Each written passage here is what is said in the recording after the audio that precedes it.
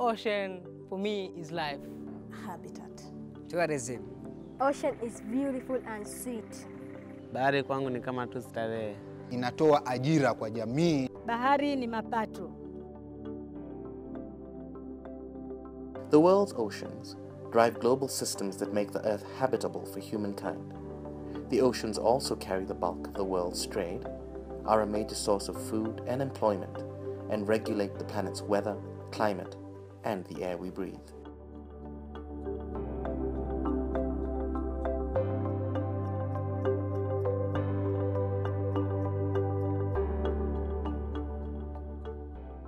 Ocean is a driver of world living ecosystems.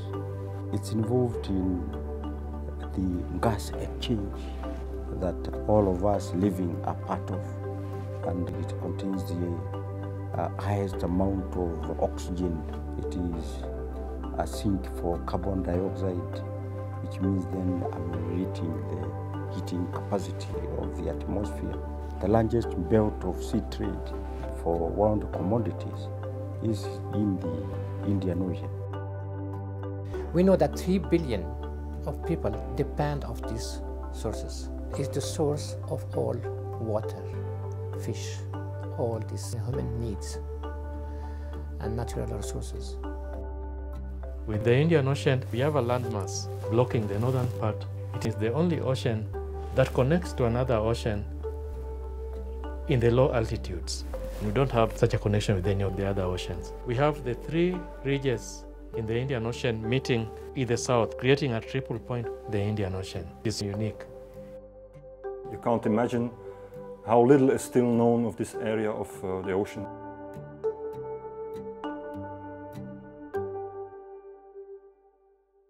Our understanding of the geologic, oceanic, and atmospheric processes of the Indian Ocean is rudimentary, since much of it remains undersampled. UNESCO's Intergovernmental Oceanographic Commission and partners are coordinating the 2nd International Indian Ocean Expedition to improve our relationship with the ocean through the development and dissemination of scientific knowledge.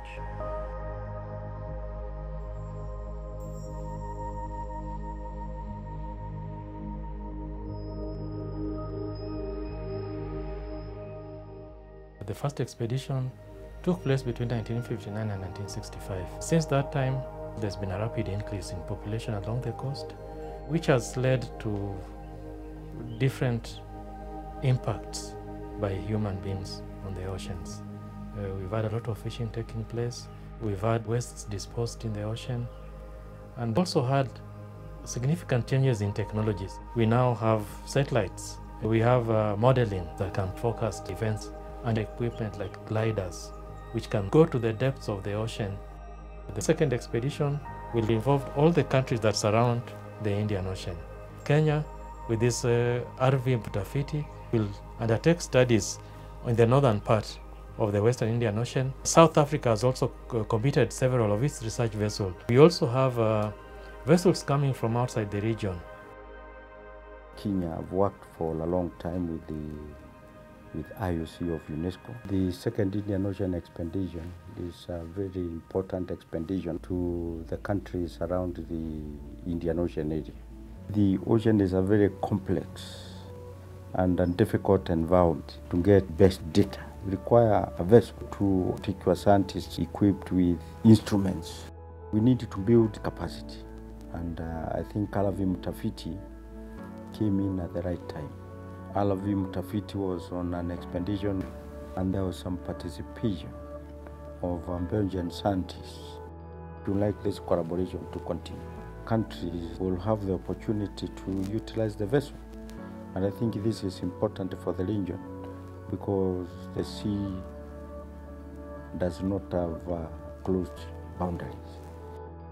Kenya and Belgium have profited very much from the initiatives within the framework of UNESCO, the International Oceanographic Commission. Mtafiti is an enormous asset to Kenya and to the Western Indian Ocean. Mtafiti was a coastal research vessel for the Marine Institute in Belgium. Now Kenya has the tool to come up with research information that can sustain a good management of the coastal and the seas of the Western Indian Ocean.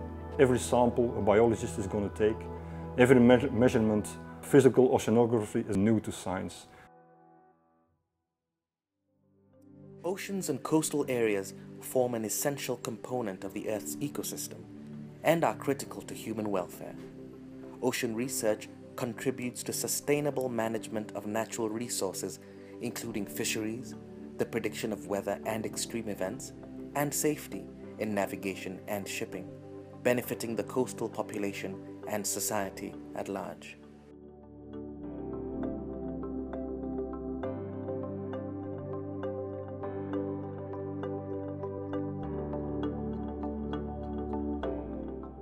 Kenya had a very long collaboration with the IIOC UNESCO. We look into research aspects, information gathering, data analysis, and the state of marine sciences in Kenya. We interact closely with the communities. We broaden their outlook and take advantage of their knowledge to bring good, sustainable methods of utilizing these resources. In seaweed production, in mangrove plantation, all these are examples which we have really worked closely with communities. We strongly believe with this approach of working together. There is always a connection between people and the environment. The communities benefit in terms of food security, nutrition, and from creation of jobs, creation of wealth in terms of trade and creation of new opportunities. The sea is a future that we should be looking at in order to develop new economies. We understand the economic importance of seaweeds in the area of biofuels, pharmaceutical industries, the paint industries, and as food. In the future, biodegradable plastics may replace plastics that we have today. This will be very important for the world, and this is wealth for coastal communities.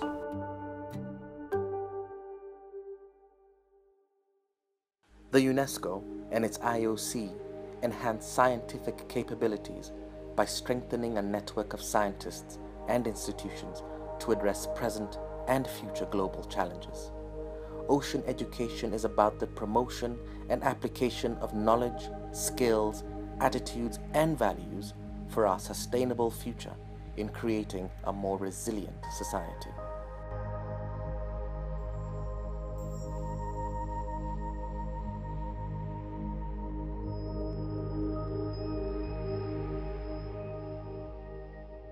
Ocean education is very important because oceans represent a resource for the country and a resource for livelihood.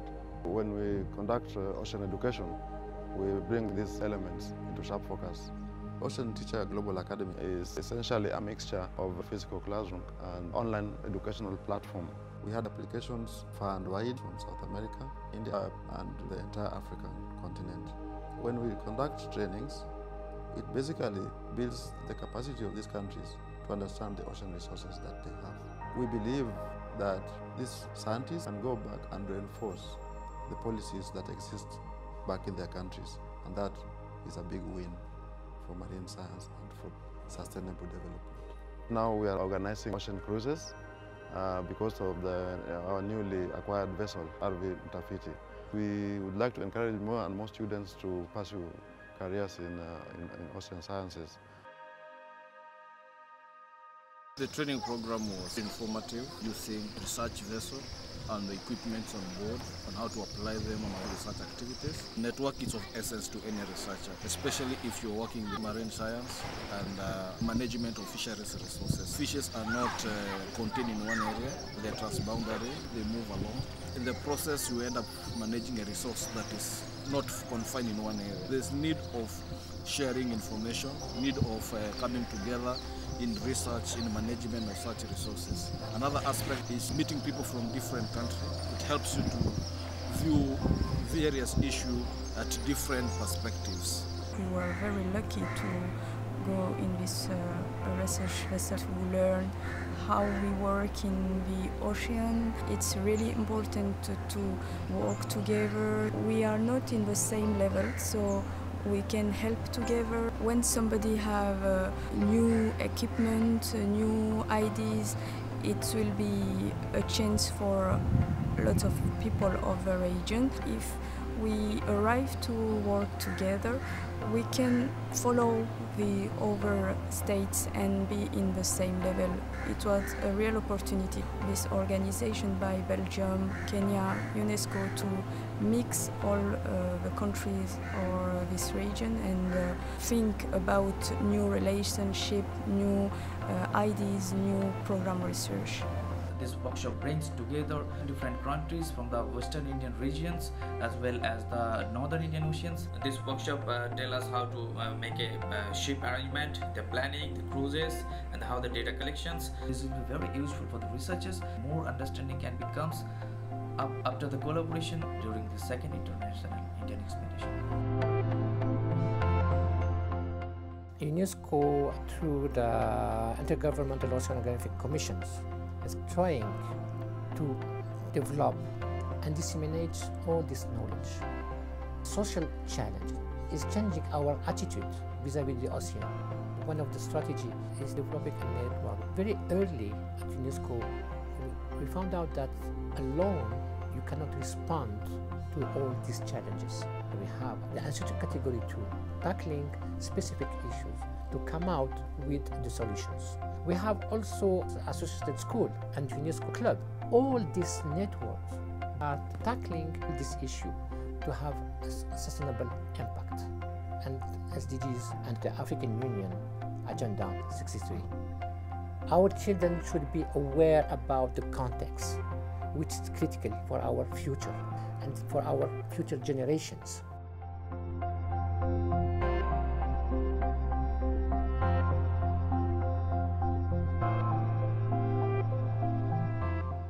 The ocean is my future.